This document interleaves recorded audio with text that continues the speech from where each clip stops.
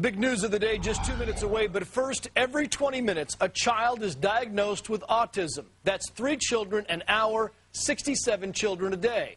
According to the Autism Society of America, cases of the complex neurological disorder are on the rise, making it the fastest growing developmental disability in the United States. There is no cure, but there is hope. Fox News correspondent Todd Connor with one family's story. I'm going to do a jump. Brett Palo and his sister Grace love to swim in the family pool, jump around on the trampoline, and tease each other. But life wasn't always so normal for this family from Long Island, New York.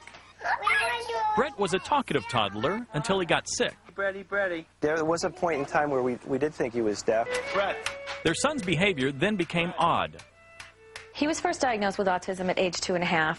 Mary Beth and David Palo immediately enrolled their son in occupational therapy, speech therapy, and a scientifically proven therapy called ABA, or Applied Behavioral Analysis, but they saw no improvement. Brett could speak, but he didn't have any functional language, so whenever he spoke, it was just something that he had heard, and it was always out of context. But Brett could recite verbatim what he saw on TV, so Mary Beth took it upon herself to help their son get better. Hi, I'm Grace. With Grace's help, she made a teaching video. I'm combing my hair. Big, and that's little. Come on, Grace. 2 weeks later, Brett was answering his mother's questions.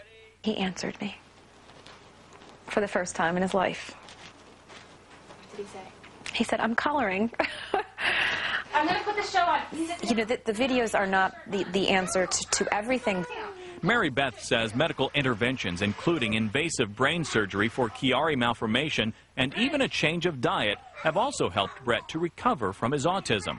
Can a child recover from autism? Yes. But the reality is that the percentage is very small. It's probably between 5 and 10% of children.